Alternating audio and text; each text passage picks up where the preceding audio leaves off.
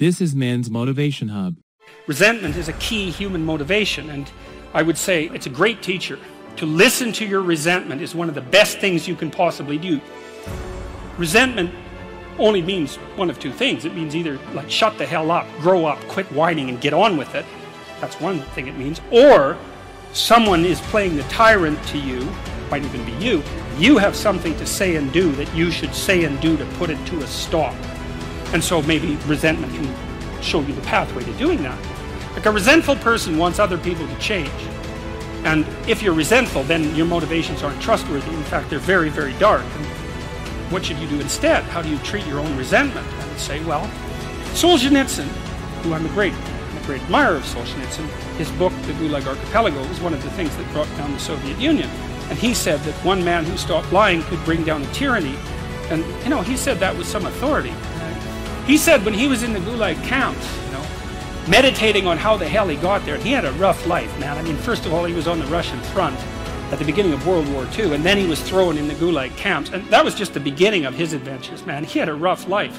And he was in the camps, and he was thinking, what the hell? How did I get here? What's going on? I mean, he had Hitler and Stalin to blame, right? So if you need someone to blame, man, Hitler and Stalin, that's great.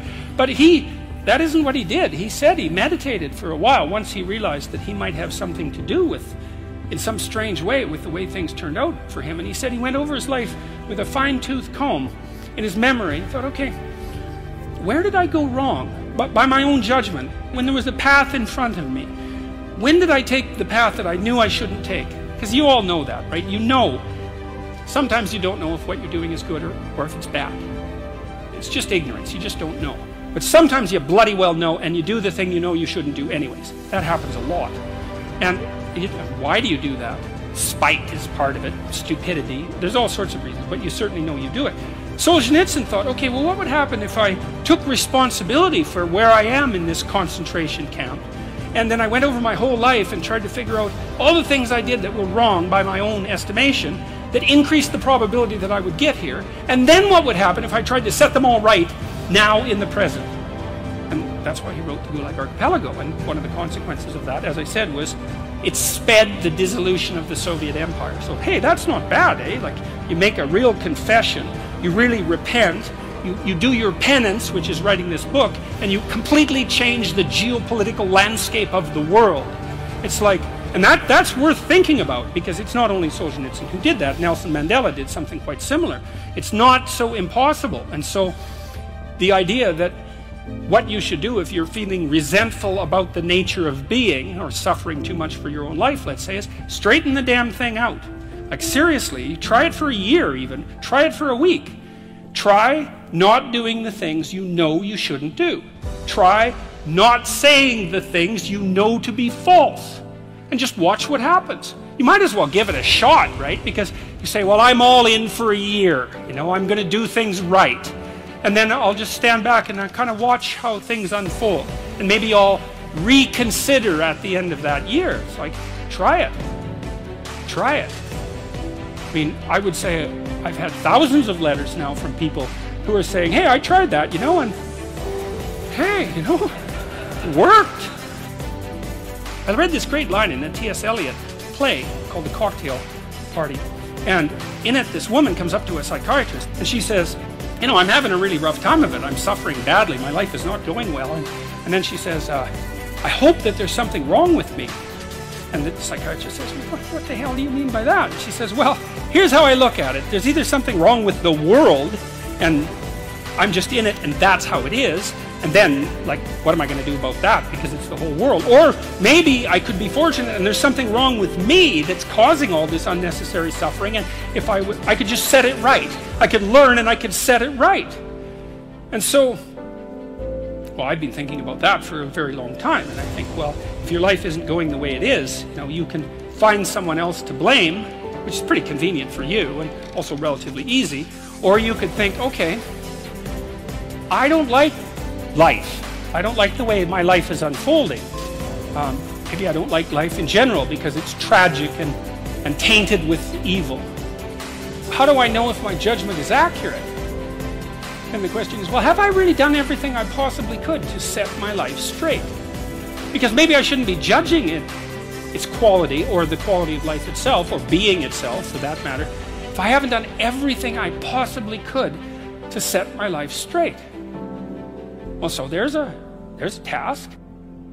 The humility element is, it took me a long time to understand why there's religious injunctions supporting humility, to even understand what the word really meant in that sort of technical sense. And it means something like this. It means what you don't know is more important than what you know. Then what you don't know can start to be your friend, you see. People are very defensive about what they know. But the thing is, you don't know enough. And you can tell you don't know enough because your life is not what it could be, and neither is the life of the people around you. You just don't know enough.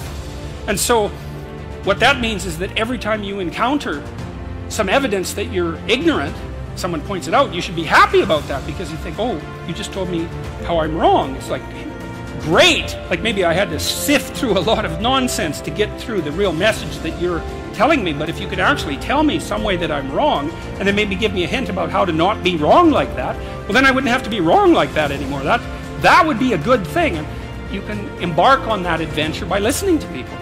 And if you listen to people, they will tell you, they'll tell you amazing things if you listen to them, and many of those things are little tools that you can put in your toolkit, like Batman, and then you can go out into the world and use those tools, and you don't have to fall blindly into a pit quite as often. And so the humility element is, well, do you want to be right, or do you want to be learning?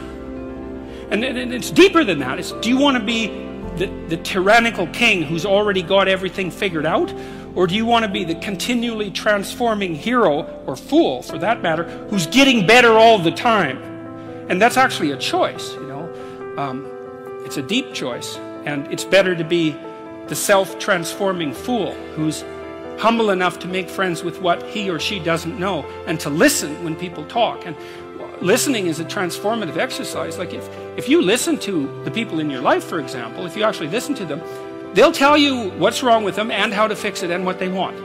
They can't even help it if you start listening, because people are so shocked if you actually listen to them that they tell you all sorts of things that they might not have even intended to, things they don't even know.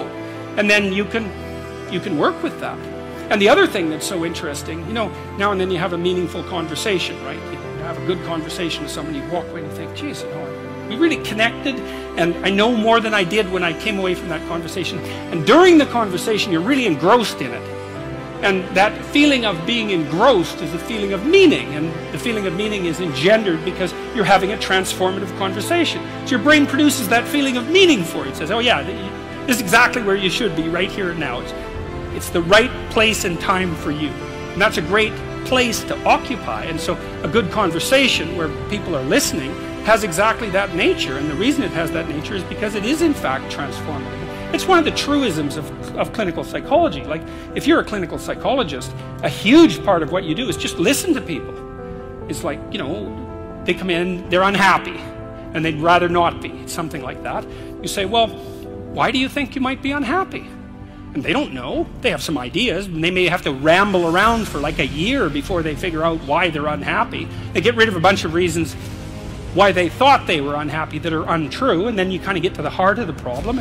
Then you might ask them, well, if you could have what you wanted so that your life would be okay, what would that look like? Then they have to ramble around a bunch about that because they don't really know. But the listening will straighten them out, because people think by talking. And in order to think, you have to have someone to listen, because it's very hard to think. Hardly anyone can think. And even the people who can think can only think about a limited number of things. But almost everybody can talk. And you can listen to yourself talk, and if someone listens to you, then, well, then you also have a foil for your thoughts, right? Because you can watch the person when you're talking and see if you're boring, or see if you're amusing, or if you're engrossing, all of those things. So like if you're arguing with your wife, let's say, or your husband, big party is going to want to win. That's stupid, because you don't want that. You want to defeat your wife in an argument. Oh, well, great. Like if she was going to disappear tomorrow, no problem. But like you're going to like live with defeated, miserable her for the next week? That's no good. So you listen and you think, okay, well, here's what I think you said, and maybe even make it a little stronger and more elaborated than was the case with the original utterance, so that you get the damn argument right. Because you don't want to win, you want to fix the problem. That's the winning.